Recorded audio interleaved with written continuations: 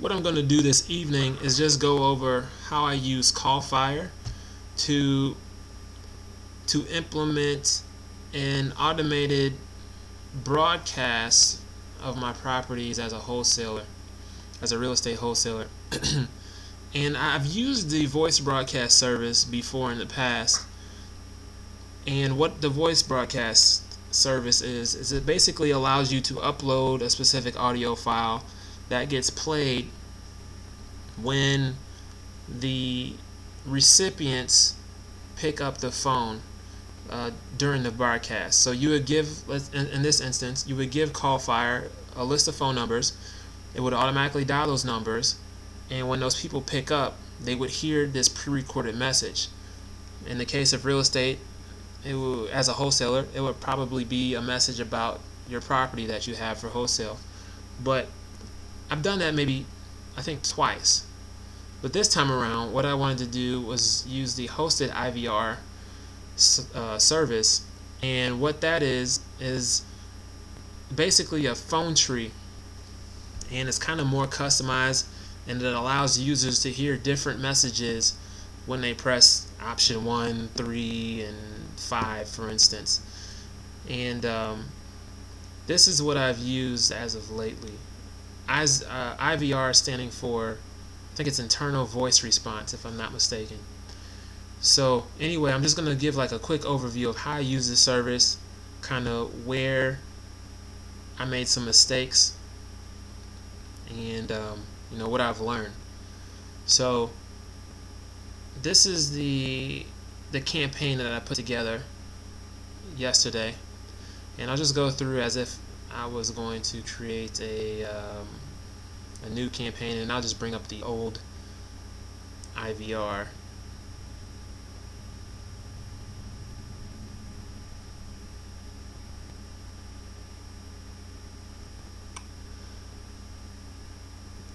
So just bring up my IVRs, and this is the one here.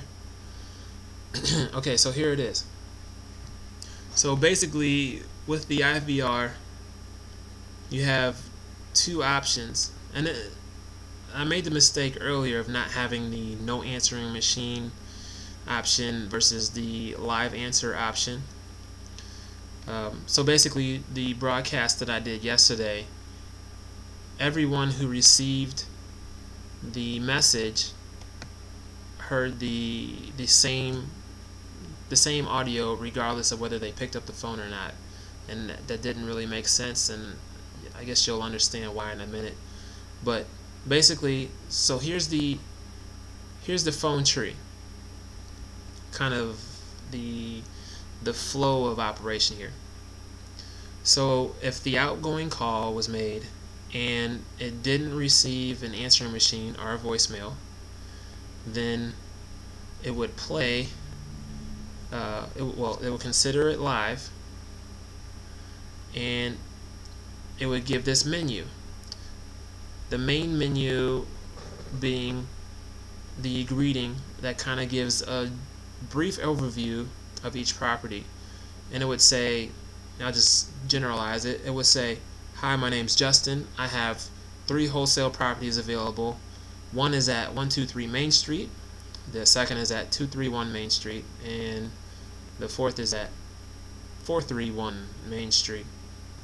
And it would say they're all 3-bedroom, 1-bath, and in the $40,000 range, and they have the cash flow potential of $300 a month.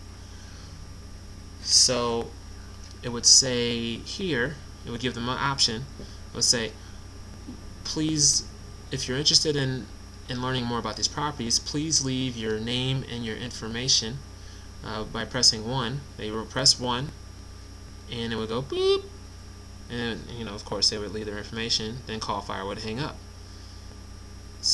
Then it would say, if that wasn't what they wanted, it would say, if you are interested in, if you're not interested in buying but rather in selling a piece of property, please press 3. They press 3, and it would say, please leave the property address, the phone number, and the asking price and your name. And it would go boop, right? And they'd leave their information and they would hang up. And then the last option was, please leave, or actually it would say, please press 8 to get on our do not call list.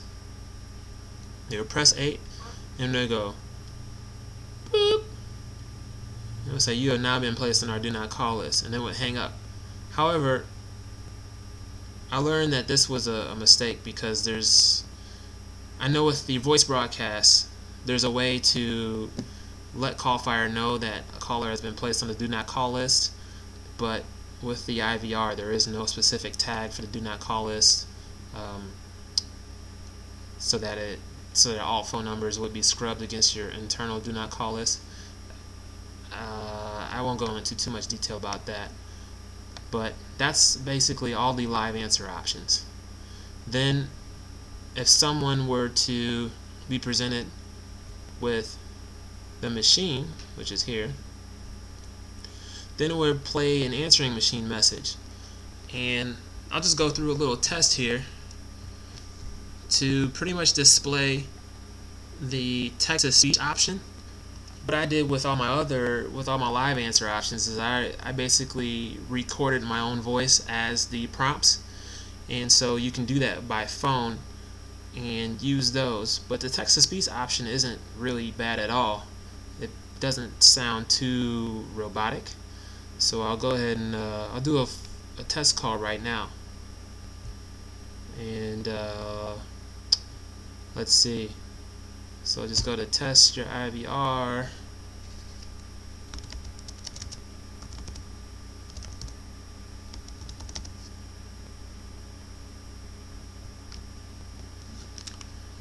And make sure my phone is. Should only take a couple of seconds here. I'll bring up the text so you know what it's about to say.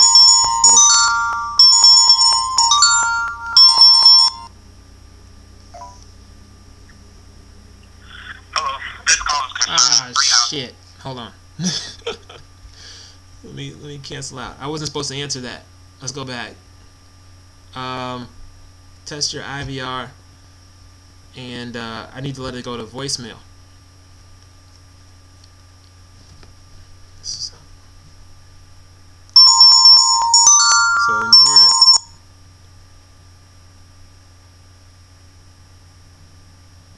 Should hear the voicemail message in a minute. Just want to let y'all hear how this automated text-to-speech option sounds. It sounds pretty good in my opinion. So here's the text of what it's going to say. I have 3 wholesale properties available in Champaign, Illinois. The addresses are blah blah blah. Should get that notification here soon.